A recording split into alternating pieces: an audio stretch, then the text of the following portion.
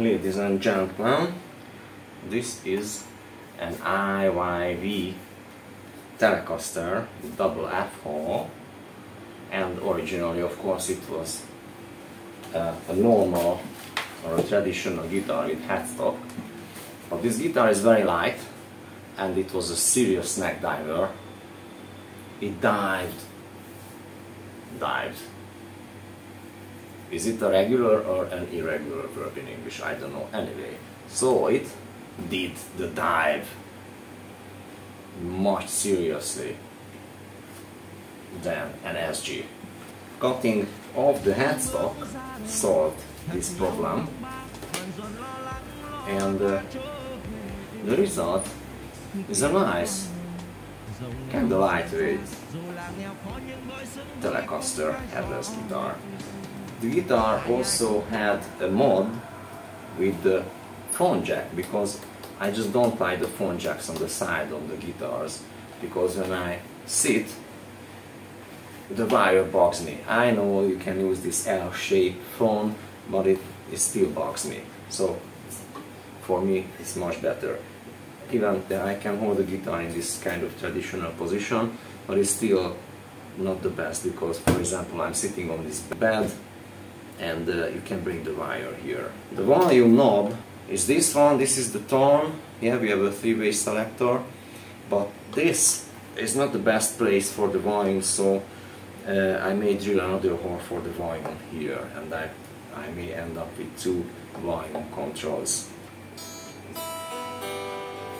It has a stronger acoustic sound than a solid body. The center block goes through. This bridge here is from AliExpress. This is a kind of hip shot knockoff tremolo bridge, and it works pretty well. The material is brace. The arm is a push-pull. I wouldn't say it's the best quality. I will use some tape here, because in this hole, or around the hole, I cannot see any hex screw that I could turn in and make this little hole tougher. So it needs some water tape.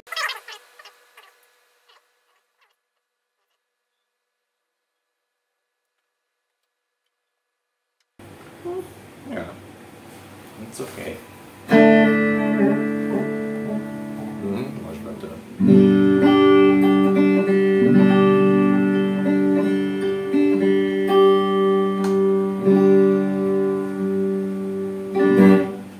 I'm wondering how durable these knives will be. Yeah? This is a 2-pivot bridge.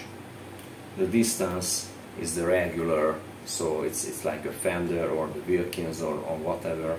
So this is a standard distance between the pivots. I like these saddles because I had lots of, and I still have some in my drawers. There are lots of headless bridges, usually from China, and most of them failed, at least for me.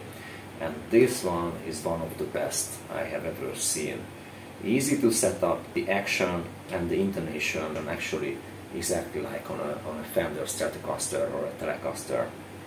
Plus, because we have two pivots, you also can set up the intonation with the two pivots, not only with the saddle screws.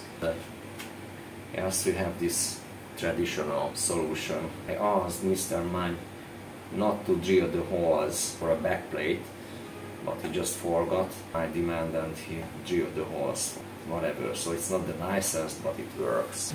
The neck piece is terrible. I mean, the screws are so soft. It's like cracked or broken, still working, but I may have to change the whole neck piece or only the screws, we will see. Mr. Mum added some piece of wood here to lift, to raise this neck piece, because the truss rod adjustment is here. Yeah, originally it was on the top, and because of the neck piece we don't have space anymore here. He had to make a hole. The other thing is that you can see that these are P90 pickups. These are original tops in this guitar. When the volume is all the way up, the pickups tend to distort, or they have some kind of muddy sound, and when I turn back the volume to 6, 7-ish, they clean up nicely. Now it's a bit late and I'm living in an apartment, so I cannot make a big noise here. So this is the max volume on the neck pickup. And you can hear it's muddy or distorting, but it can be nice. And I turn back the volume to 7-ish. Very nice.